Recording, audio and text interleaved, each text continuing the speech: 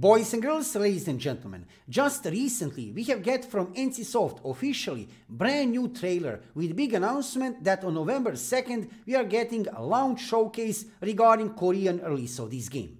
With that announcement we have get this trailer which you can see in front of you, and it's actually a short trailer, not that long. However, even within this short trailer there are so many interesting new information about the game. You will discover that together with me in the next few minutes. I have analyzed already during live stream this trailer, but for this purpose, for this part of the live stream, we are going to check again this amazing trailer with interesting in-game features, some boss mechanics and beautiful weapons. You need to check this out in the next few minutes. Let's see this trailer again from the start to show you why am I saying that there are so many interesting things to analyze here.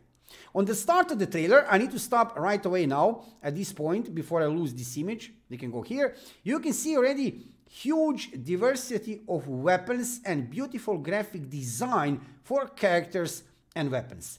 In Throne and Liberty, there won't be any kind of classes. You will need to pick a role. And how will you pick a role? Very simple, by picking different kind of weapons. You will be able to pick two sets of weapons and to change them, switch between them in the game during the combat very swiftly. I will show you one special moment a little bit later when one character is switching between greatsword and bow. Very fast in the combat while moving while attacking. Really beautiful picture. I will show you that a little bit later. Now you can see here in front of you what is important to say. Different kind of weapons. You can see here sword and shield character in front, then one character using bow and arrows on the left side. On the right side you can see some kind of staff, book, greatsword, longsword, two-handed weapon, you will see later, and one character using crossbow. Next thing which we can see here, beautiful graphic design, right? I love this armor, plate armor in the middle, leather kind of armor on the right side, really beautiful. Regarding graphic design, just to add this, many people complain about different kind of in-game features.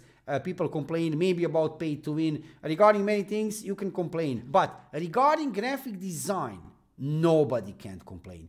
NCSoft will deliver. NCSoft will deliver without any doubt. Beautiful graphic design for characters, armor, weapon, for everything. You will see a little bit later during this trailer. Okay, some environment. Beautiful environment, different kind of environment. Then we have here, I assume this will be some kind of event in the game is starting. There will be different kind of regional events in the game happening. Look at this. This is so beautiful shield. Let me show you this. Now you can see it. Check out this shield. Looking absolutely impressive, right? We can see here one big monster jumping down. Probably some kind of raid boss. Let's see it. And we have here first raid, example of first raid. Raids will be thing in Throne and Liberty. Massive content. Wow. Really beautiful. Siege. In front of you, you can see another reason why this MMORPG will be huge. In MMORPGs, if you enjoy in this massive multiplayer content, then you will enjoy in Throne and Liberty. Here we have start of the siege. We can see here one of the characters in the game have transformed into golem. This golem will have special abilities during the siege gameplay. So massive content. You can see here characters in already in different kind of transformation attacking the fort. Transformation, animal transformation. You can see here characters transforming into a bird. You'll be able to transform into different kind of animals. Check dedicated video on my YouTube channel. I already made like 2 videos regarding animal transformation in Throne and Liberty on my YouTube channel. Why? This will be very important in-game feature. When you transform into different kind of animals, you'll be able to get different kind of abilities and skills. Obviously, if you can transform into a bird here, you'll be able to glide, to fly from some higher distance and to see better everything around you. You can see here this transformation into bird. Another raid, another massive content here. You can see here about what? Maybe about 20 characters on the screen, probably using different kind of skills, abilities and weapons on this big boss in the middle. Okay. Again here, I don't know what is this. It's looking like some kind of puzzle game. Maybe you are trying to reach something with this transformation. You can see here, look, character using a few different... Okay, we need to stop here for 1 second. So people were complaining after that closed beta test in Korea that Combat of Throne and Liberty was not dynamic. NCSoft have listened feedback of players and they have implemented huge changes to the game. They have made combat dynamic. Now you can move while you attack. You can see here this caster kind of character, casting and moving while attack. That is what community wanted and NCSoft did deliver. Let's check it out. Okay. Oh, look at this. Another boss raid, another boss fight. We are going to check now weapon of this character. Check out this beautiful greatsword. What kind of beauty of the weapon is this? Like I said, regarding graphic design, there is no doubt NCSoft will always deliver. What is interesting also, you can see here in the right upper corner, this kind of sight, some kind of sight weapon. This is main weapon of this big boss, also beautiful graphic design. And now look how fast will this character switch from greatsword into the bow. So you can switch between two weapons even during combat very swiftly, very fast. That is very important. Let's check it out. Did you see it? And also, while this character was shooting arrows, he was moving. That character was moving and shooting arrows. That we wanted, we have get it. Amazing, right? Now, I have for you this interesting boss and one mechanic of this boss. I have already analyzed this footage. Let me tell you what will happen here. You can see here characters attacking this boss in the middle. Let's go a little bit forward. Chain and a hook. Why? You can see here, this is interesting, right? These characters using chain and a hook during this fast-paced combat on this boss. This is now chain and a hook, using chain. Look at this moment now. Now, we have here this boss in the left part of the screen sending some kind of wave across the battlefield. Now, the only way how to avoid that wave is to use that chain, that hook, right, to go up on this chain which is coming from the ceiling. Otherwise, you will die, right? So you cannot go around, you cannot jump on it. You need to avoid this wave. Look at this. Amazing, right? Beautiful mechanics of the game, really beautiful mechanics of the game. So one of the interesting boss mechanics in this game, right, you'll be able to use some kind of hook to avoid different kind of attacks from the boss. Let's check again this special moment. Let's go again. Okay, you see the wave and characters using hook to go above. Let's go forward. We can see here fight of the golems. Here we have two golem transformation, I assume. I don't think these are world bosses. This would be two characters in golem transformation fighting against each other, probably during siege gameplay. So this golem transformation will be a thing, and transformation into different kind of forms, other forms like bird, like golem in this game will be a thing. Nice. Another raid. Oh, this is looking so good. Another party, another raid. Check out this.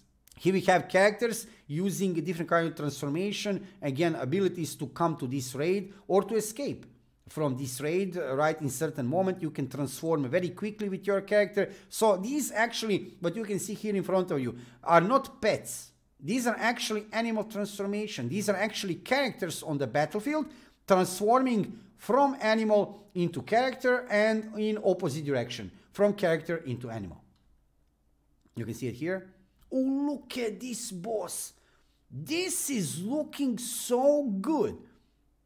Wow. Again, graphic design, absolutely. NCSoft always delivers. Regarding a legacy of NCSoft, regarding building, creating different kind of MMORPGs. When I just think about games like Blade and Soul, beautiful, absolutely beautiful. I remember like yesterday when Blade and Soul was released. That was a long time ago.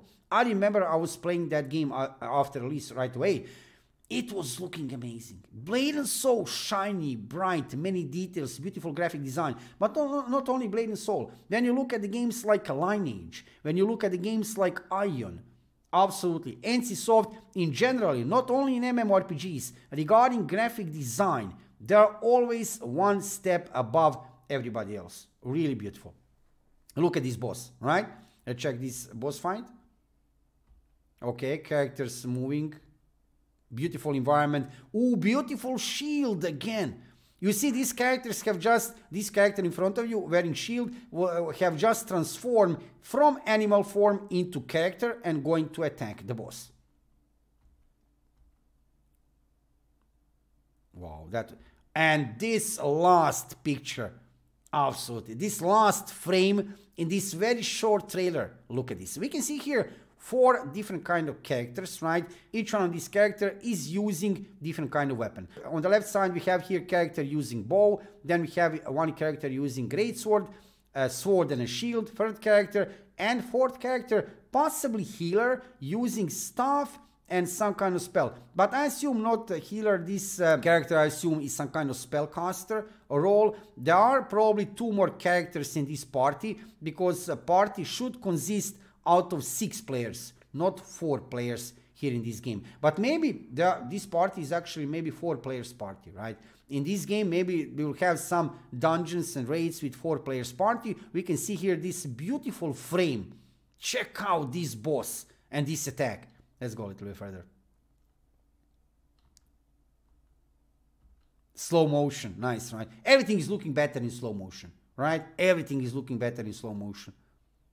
Nice. And that big announcement, a launching showcase on November 2nd, 2023. Yes, of course, I will follow what will happen over there in Korea on November 2nd, 2023 regarding the launching showcase, what new information we will get from developers of this game, NCSoft, and regarding release date. I assume probably, potentially, we will get a release date on November 2nd for Korean version of the game, which should be released during December. Actually, within this letter, I can show you here, it's confirmed. It's confirmed here within this letter, which we have get from producer of the game. We have get confirmed again that game will be released over there in Korea in December. It's written actually here. So you can see here, check this out. Our goal is to launch in December. So, boys and girls, ladies and gentlemen, this was actually a really short trailer, but very exciting trailer, which we have seen really interesting new information about the game, some game mechanics, right? And for everything else, we need to be patient a little bit more and wait for November 2nd. If you are watching my live stream, let's go for our live stream. If you are watching this video on my YouTube channel, thank you for watching the video and subscribe to my YouTube channel and follow me on Twitch to see more of MMORPG content and of course Throne and Liberty content in the future. I'm live streaming every evening about 7 o'clock Central European Time, so join me to see some gameplay and to find out what is happening in MMORPG and PC gaming world. See you soon.